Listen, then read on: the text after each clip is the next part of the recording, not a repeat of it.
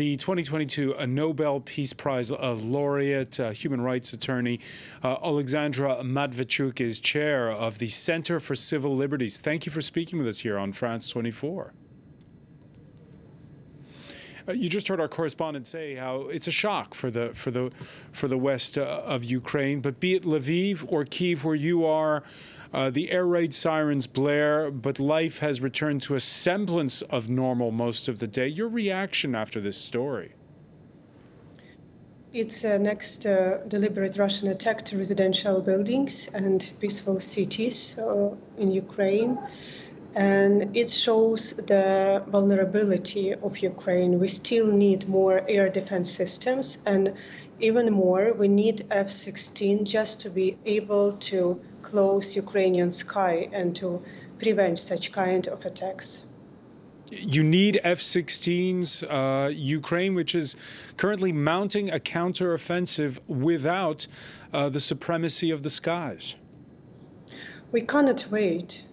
Let me tell you a story of Volodymyr Vakulenko, children writer, who was disappeared and killed during Russian occupation in Kharkiv region. And when this territory was liberated, we found only the grave with number 319 with his body.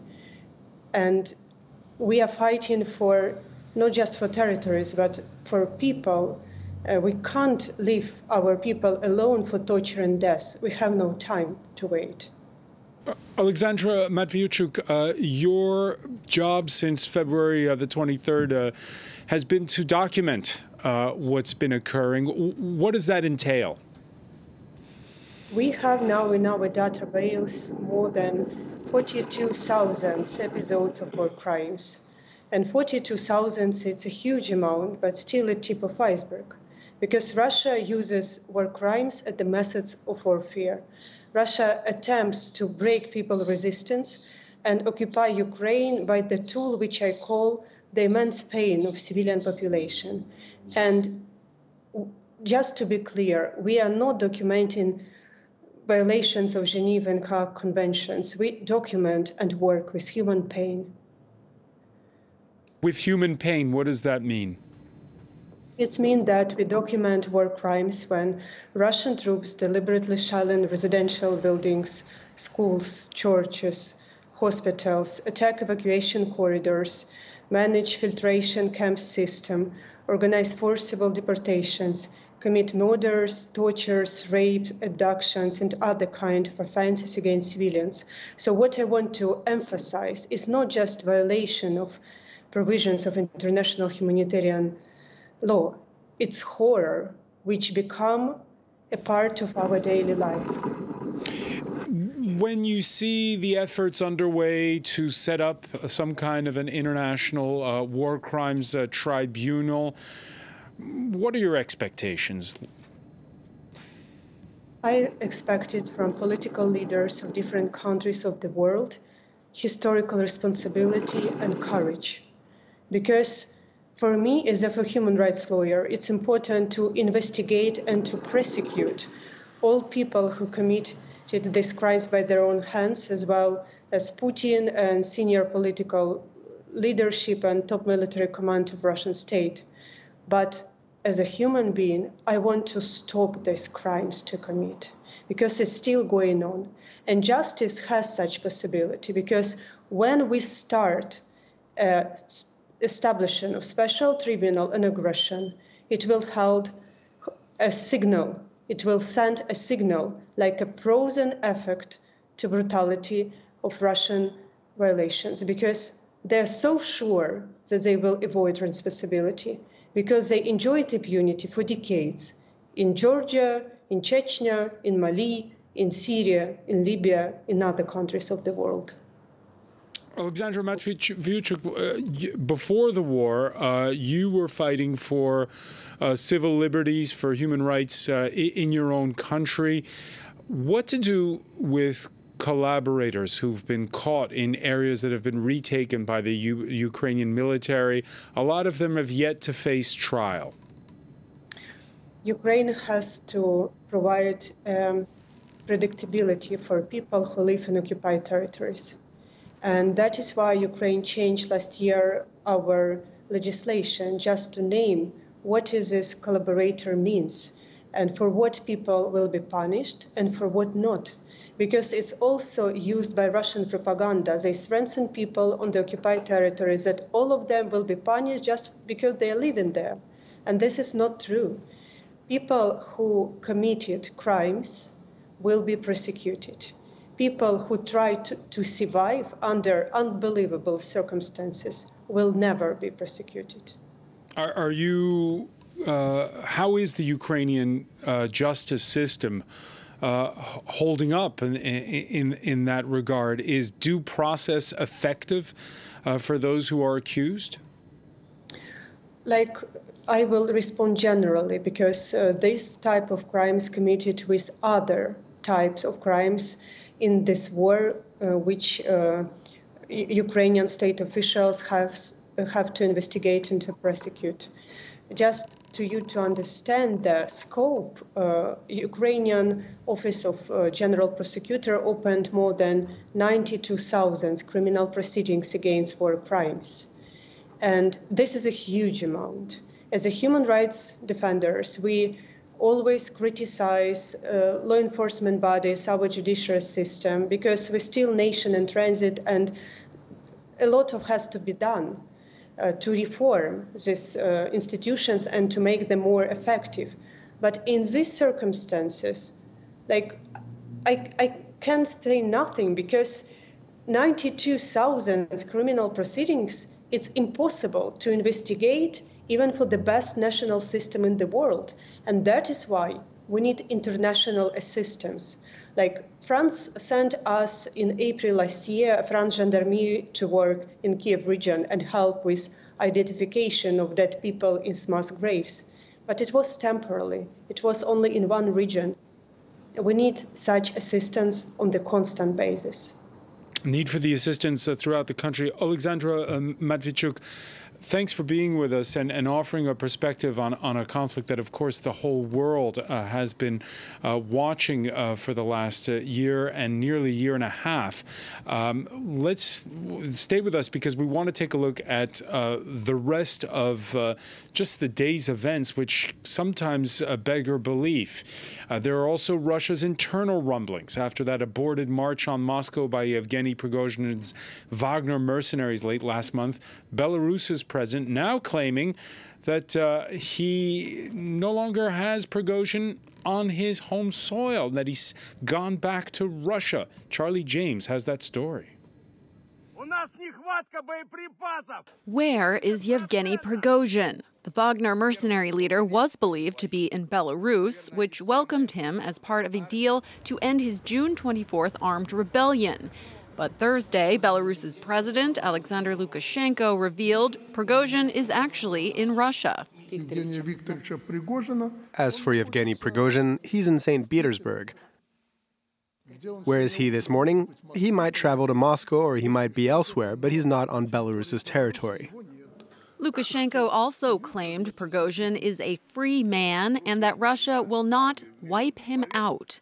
Belarus is said to have brokered an agreement with the Kremlin in which Prigozhin ended his march toward Moscow in exchange for security guarantees for himself and his soldiers. But now those guarantees seem uncertain. Criminal charges against Prigozhin were dropped last week, but pro-Kremlin media has started attacking him. Russian state TV reported Wednesday that an investigation into the insurrection is still being vigorously pursued and labeled Prigozhin a traitor. Outlets have also published photos of Prigozhin's mansion in St. Petersburg, allegedly full of weapons, gold bars, and wigs. Russian security services raided the mansion. However, the Kremlin claims to not be tracking Prigozhin. We are not monitoring his moves. We have neither the ability nor the desire to do so. Last weekend, all Wagner Group signage was removed from its former headquarters in St. Petersburg as the Kremlin began its takeover of Prigozhin's corporate empire. 62-year-old Prigozhin has not been seen publicly for nearly 2 weeks. We're in the company of Oleksandra Matviichuk, Nobel Peace Laureate, who's with us from Kyiv, human rights activist. Here in the studio, we're with our Europe editor, Armen, Georgian, and from our international affairs desk, Douglas Herbert. Doug, the latest in the Yevgeny Prigozhin saga now. Lots of questions. Where to begin? What with the claim that he has gone back to Russia by Alexander Lukashenko. He seems a little bit like the metaphor being sort of a greased pig in a university dormitory. You can't get your hands on him; he keeps slipping away. We've heard Prigozhin twice on these audio messages on Telegram. The latest one, this past Monday. And significantly, you just said the keyword audio messages. We have not had video messages, which previously had been his daily routine, almost daily habit, releasing them. Look. The one thing we can say is there's tons of speculation. You rightfully say so. No one has categorical answers. You know, people say, oh, he's under the control of the FSB. Russia has him where he wants him. He's negotiating his fate. Putin's deciding what to do with him and how to handle the remaining Wagner fighters. Or Lukashenko is in control of him. He knows what he's doing. We don't know. What we do know, though, is that he is definitely still a loose cannon. A loose cannon in the sense of, if we are to believe the reports, that he has gone back and forth from Belarus to Moscow or from Belarus to Petersburg several times over the past week or so, that would suggest that his freedom of movement means that no one has absolute control over him. You might be asking the question, a lot of people are asking that question, well, you know, and Lukashenko has asked the question, well, why haven't they is he dead? Has Putin, in the parlance of the convicts, has Putin whacked him? And, Lukashenko shrugged that question off today, said, no, you think you have this image of Putin, this stereotypical that he's vicious and vindictive. He's not out to whack him, which leaves that question, that outstanding question. So how is it he's able to come and go? Now, some reports, St. Petersburg local press, Russian reports have said that perhaps he's, he went to the FSB headquarters in Petersburg, walking into those headquarters. What's he doing there? Was he getting back equipment that had been confiscated after his mutiny? Was he negotiating his future? His fate still obviously is undecided. Putin has been trying to present the facade, the front, that he's in control, that he is incorporating Wagner into the Russian army. Nothing to see here, move on. But what's very clear from these events is that he's still a moving target, Prigozhin, and he's someone that they do not have complete control over. That, I think, is the lowest common denominator here, no matter what the speculation may be. All right. Oleksandra Matviichuk, when you awoke on Saturday, the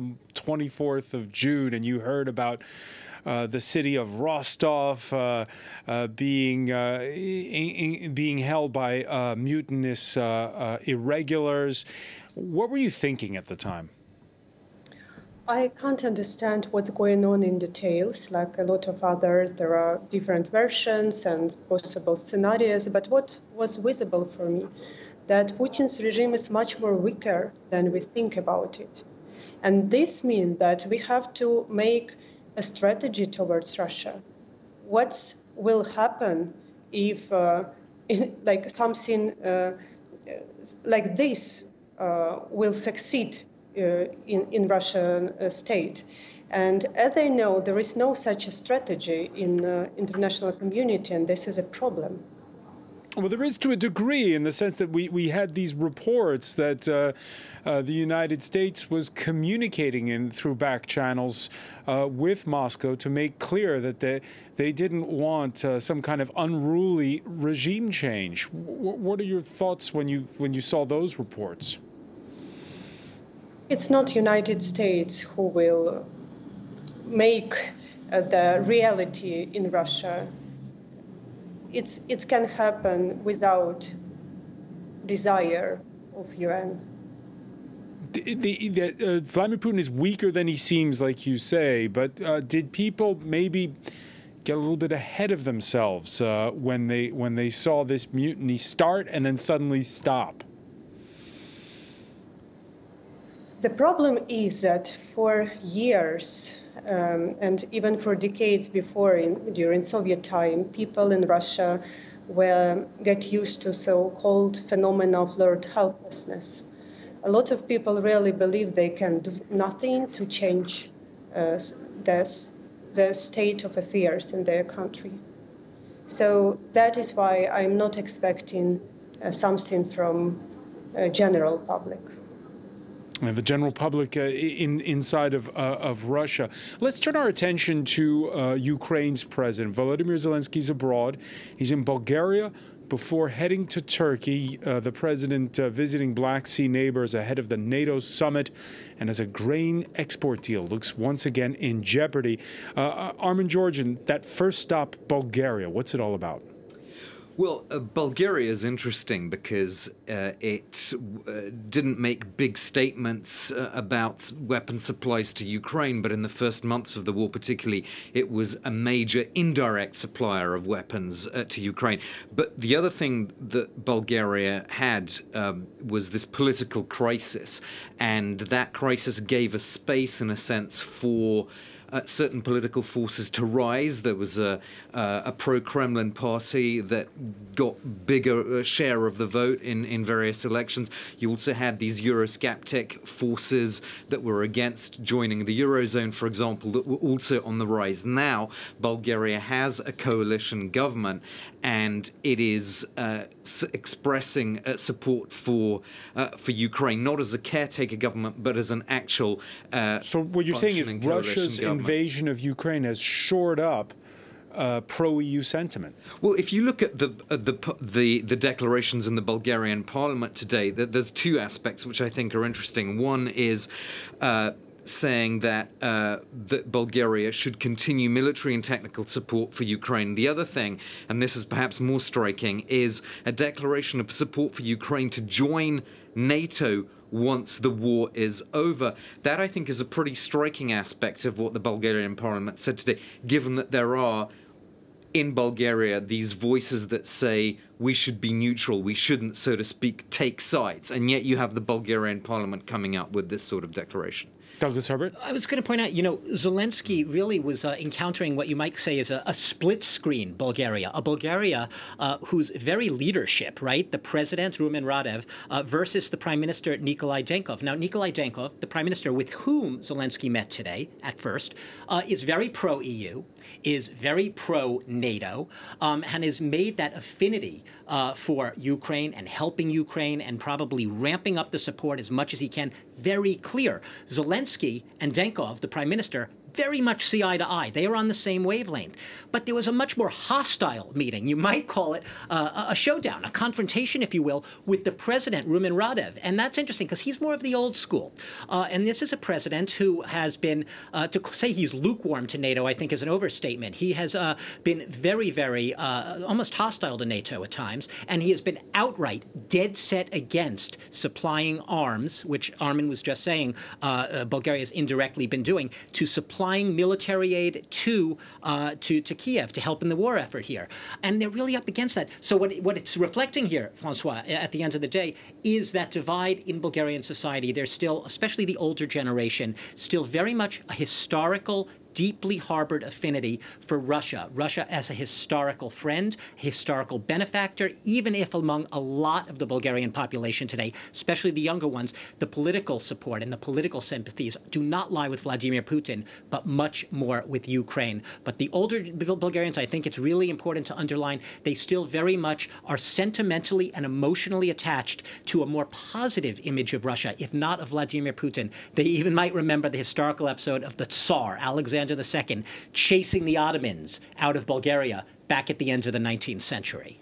Oleksandra Matviichuk, does this mirror what we've seen since 2014 in Ukraine, a country that was split in its sympathies at the time? Today, when you look at Russian-speaking Ukrainians, is there still that generation gap? It's very visible. Look to Ukraine armed forces. Russian-speaking Ukrainian joined voluntarily Ukrainian armed forces in a huge amount after 24 of February last year to defend our country, our people, and our democratic choice.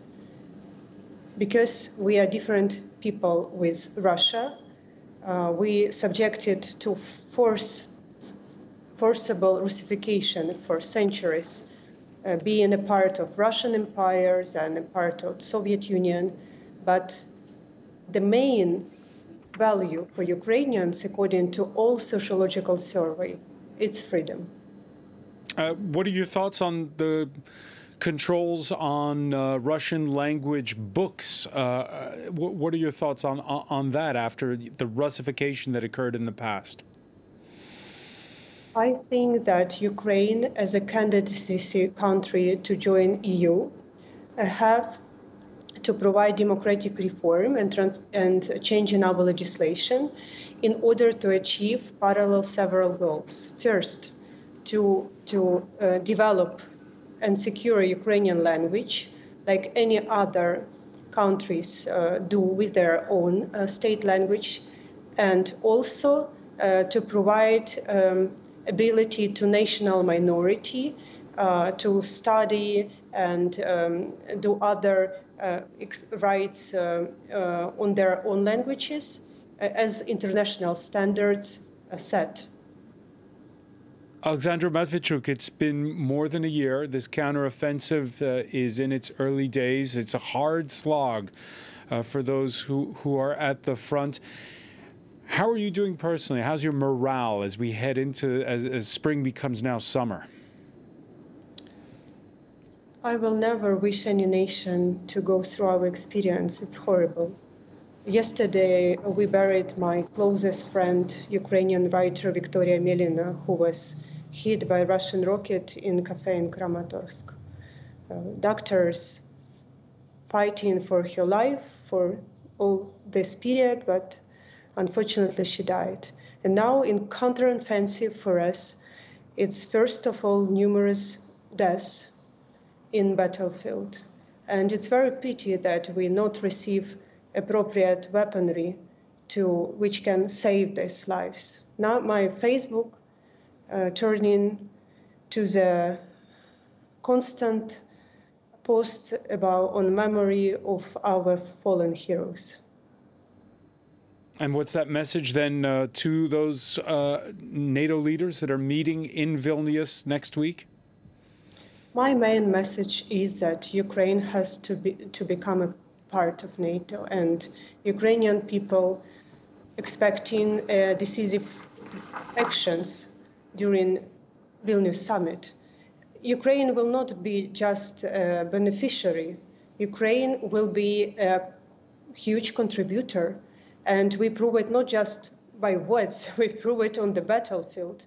Ukraine will make NATO stronger.